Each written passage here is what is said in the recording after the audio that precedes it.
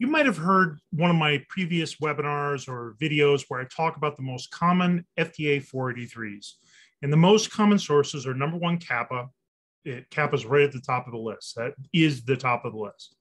Number two on the list, complaint handling. So you have a complaint handling procedure, or the way you handled your complaints that you have doesn't meet the requirements. And they're very prescriptive and very detailed requirements. The third requirement is MDR reporting, or medical device reports. So whenever you have a serious injury or death that needs to be reported to the FDA, or you had a situation occur, an incident, where if it happened again, it could result in a serious injury or death, but didn't this time, somebody narrowly avoided injury, it still counts as something that needs to be reported in case it were to reoccur. And so companies don't report those always as they should, don't report them in a timely manner, don't collect all the information that they should. So these are the top three things that the FDA writes up as 483s. But what I see a lot of companies struggle with, unnecessarily so, is that they have a low-risk device. They don't expect any possible fathomable way that somebody could ever get hurt by their product because it's a safe product. Let's say it's software as a medical device. How can that software as a medical device hurt me? So they say, so I don't need reporting. I'm never going to do it. But the problem is the FDA requires that you have a procedure for it no matter what. And they require that you have an electronic submissions gateway set up. So if you have something that's reportable, you can report it in a timely manner within the 30 days that it's required. Because if you had to set up your own electronic submissions gateway, you wouldn't get it done in 30 days. If you have to start and you've already received your complaint and you decide right away, I need to report this, you can't get that whole thing done in 30 days. So you need to set that up in advance. So this is one of the things that people unnecessarily get a 483 inspection observation for. They haven't done anything wrong except they didn't prepare for the possibility of something bad happening. It's never going to happen because the software is a medical device. Nobody's going to get hurt, but you still have to prepare. That's the policy. So if you are in that boat, you need to do two things. Number one, you need to write a procedure for, well, three things. One, write a procedure for MDRs. Number two, set up an electronic submissions gateway. And number three, document some training on how to use the procedure and how to use the electronic submissions gateway. So on our website, I'm going to put a link down below in the video where you can purchase our procedure for MDR reporting if you need one. I'm also going to put the link for where you can get our work instruction. It's a detailed work instruction, step-by-step on how to set up an electronic submissions gateway. And that's what this is about. It's going to show you the ins and outs of our electronic submissions gateway. And the third thing is, if you need some training, I'll put a link for that as well for MDR reporting, complaint handling in general. It also covers vigilance. It's basically the exact same process, no matter what. It's first document your complaint and then make a determination, does this meet the requirements for reporting? And it's over time, it's become more and more similar to the US's approach for all countries. So you need to look at which countries you're marketing your product in. But even if the incident occurred in Australia, if you have the same product sold in Europe, in Canada, and the US, you're going to have to report in those other countries in all likelihood as well. So here, let me show you the procedure.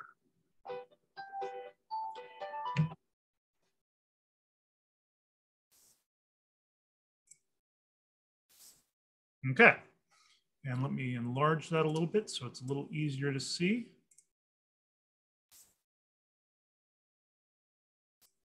Okay, so this work instruction was written by Matthew Walker. He's written a lot of our newer work instructions and procedures for the quality system, and he's revised a lot of mine. He does an excellent job of doing the gap analysis and being extremely thorough and going to that level of detail that an inspector or auditor is going to do during your recertification audit or an FDA routine inspection. As with all our procedures, they're all going to be revision A when you approve them, but we put a draft number after that so we can track which version it is rather than have it be version X by the time you get to it. So it's all revision A. This is our first draft because this is a brand new work instruction that Matthew created. And any questions that you have, he's already put in the help desk email that you can use. And there are two methods you could use. There's an automated method that you have to validate, and then there's the WebTrader for setting up an electronic submissions gateway. We write all our procedures for small companies that are launching their first product. Now, it'll suffice to use our quality system when you're even become a mid-sized company, but you shouldn't have any situation in your company where you're having to do hundreds of adverse event reports on a regular basis to the FDA. So you shouldn't need that automated process. That's for a large company with a high-risk device or a large company with a big problem. So in this case, you want probably a WebTrader account, and that's what we walk you through step by step. And in here, we give you a lot of different references to different locations, including guidance documents. We have approval of the document. This is going to be, you're going to actually indicate who's going to approve it. It would typically be the quality manager in your company, or it could be the person that's responsible for the adverse event reporting process. We have the revision of the document, and you would add rows as you make future revisions. Who's responsible for this process? Typically, it's going to be somebody, and this is very specific to the WebTrader setup of the account. There has to be one person in your company, at least one, that is the company representative. You can have additional people, and the template form that we give you allows you to do that, but you got to have at least one, and each person you add to that list is considered a company representative. Here's the procedure, steps 1 through 6. We block out how much estimated work time it's going to take and how much wait time you're going to have. And the bulk of the time is waiting for the FDA to respond. Then we have requesting a new WebTrader account, how you do that, what email you send out. So you send out an email and then you follow it up with a paper document as well. And it talks you through the process, step by step, what's done. And here's your physical hard copy letter of repudiation. And here's the address it goes to. And here's the phone number that you're going to use for FedEx, because most people would send it out FedEx. And then down here, you have more information step by step on how to complete this form. We actually show you a screen capture of what you'll see on the website. The test method there's actually a test submission that you're going to do.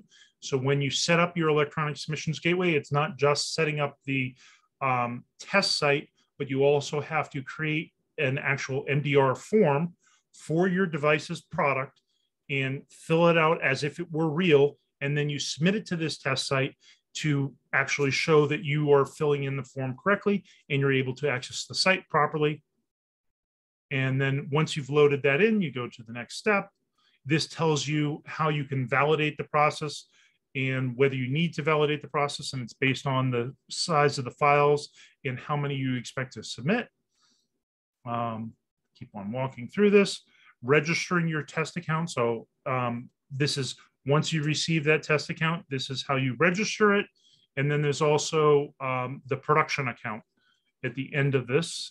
So setting up your machine PC for ESG. So this is actually setting up your computer, because you have to have the software loaded on your computer, sending the test submission step, production account approval. So this is once you've done the last step, which is submitting your test report sample, then the FDA converts your account into a production account, and now you are ready to go to actually submit these. And because all those steps are involved, that's why this process takes more than 30 days, and you really have to do it in advance. And then, of course, we indicate what records you would need and where you would store them. And we always have this over on the side where it says, put in the URL for where you're going to locate those documents if it's electronic storage. And then we have other types of forms and documents and records that we would put here. And then here's an annex or a copy of what the letter would look like for the letter of repudiation. So you can actually copy and paste this right into your letterhead and send it off to the FDA. And here's a sample letter 2. And that's it. So that's the entire 11-page, very detailed work instruction, just showing you what you get. But as you can see, it is a very detailed document that walks you step by step through every single thing that you'll do. It tells you how long it's going to take you to fill out the form. We give you the information to fill in the form. We actually tell you how long you're going to wait. We tell you where it's going to go. We even give you the FedEx, the phone number to give them in case they have trouble delivering for FedEx. So we've given you everything you need in that work instruction. Most of our procedures are $2.99. This particular work instruction is $1.99 because it's a work instruction instead of a procedure. And if you have any other additional questions you say, I don't have time to do this. I don't have the resources. I'm one-person company. Could you do MDR reporting for us? Yes, we can give you the procedure. We can train you on it, but we can also do it for you. We can set up the ESG for you, and we can set up a contract with you. So we actually do the MDR reporting for your company to the FDA. If that's something that you want, and you want it, let's say you're a non-US company and you want us to be your US agent, we offer that service as well.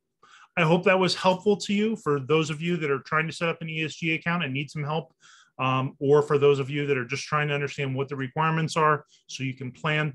I hope this helps. Have a great day. Bye-bye.